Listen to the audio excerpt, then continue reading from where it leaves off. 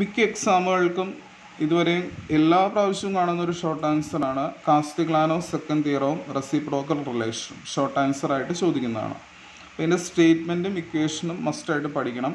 കാസ്റ്റിഗ്ലാനോസ് second theorem എന്ന് പറഞ്ഞു കഴിഞ്ഞാൽ partial derivative of strain energy with respect to load at any deflection equal to displacement in that direction. അതായത് ഡോ U by Dr P I എന്ന് പറഞ്ഞു കഴിഞ്ഞാൽ partial derivative of strain energy with respect to load അല്ലേ, ഡോ U by Dr P.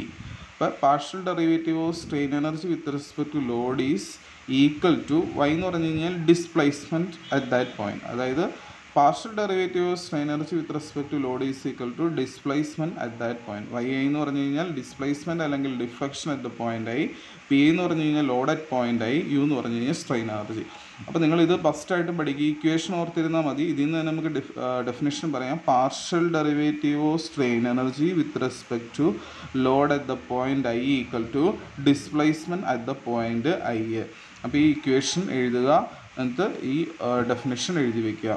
ഇത് എന്തിനാണ് നമ്മൾ ഇതിൻ്റെ significance എന്താണ്? നമുക്കൊരു സ്ട്രക്ചറിൻ്റെ ഡീഫോർമേഷൻ അണ്ടർ ലോഡ് കണ്ടുപിടിക്കാനായിട്ട് ഈ കാസ്റ്റിഗ്ലാനോസ് സെക്കൻഡ് തിയറം യൂസ് ചെയ്യും. അതായത് നമുക്കിപ്പോൾ ഫോർ എക്സാമ്പിൾ ഇവിടെ നമുക്ക് സ്ട്രെയിൻ എനർജി കണ്ടുപിടിച്ചു.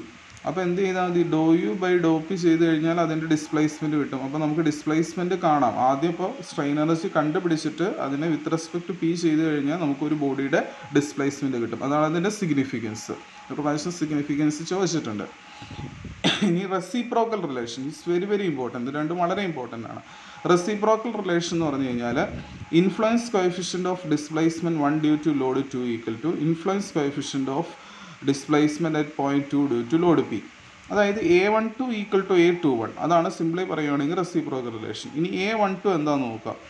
2ൽ ലോഡ് അപ്ലൈ ചെയ്യുമ്പോൾ 1ൽ ഉണ്ടാവുന്ന ഡിഫ്ലക്ഷൻ, അതിനെ ഡിനോട്ട് ചെയ്യുന്ന സിമ്പിളാണ് A12. അതായത് 2ൽ ലോഡ് അപ്ലൈ ചെയ്യുമ്പോൾ 1ൽ ഡിഫ്ലക്ഷൻ ഉണ്ടാവും.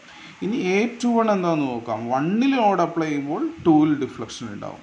അതായത് influence coefficient A12 means load at displacement at point 1 due to load 2. അതായത് 1ൽ ഡിസ്പ്ലേസ്മെൻറ്റിന് കാരണം 2ൽ ലോഡ്, അതാണ് A12. അത് ഈക്വൽ ടു 2ൽ ഡിസ്പ്ലേസ്മെൻറ്റിന് കാരണം 1ലെ ലോഡ്. അപ്പോൾ A12 ഈക്വൽ ടു 212. അപ്പോൾ ഈ ഫിഗർ വരയ്ക്കുക. ഇതെന്ന് പറഞ്ഞു കഴിഞ്ഞാൽ influence coefficient of displacement at point 1 due to load 2 equal to influence coefficient of displacement at point 2 due to load 1. ഇത് വളരെ സിമ്പിളാണ്. ഇത് ഈ ഫിഗർ വരച്ച് എക്സ്പ്ലെയിൻ ചെയ്യും. അതായത് 2ൽ ലോഡ് അപ്ലൈ ചെയ്യുമ്പോൾ 1ൽ ഉണ്ടാകുന്ന ഡിഫ്ലക്ഷൻ ഈസ് ഈക്വൽ ടു 1ൽ ലോഡ് അപ്ലൈ ചെയ്യുമ്പോൾ 2ൽ ഉണ്ടാകുന്ന deflection. That is the concept.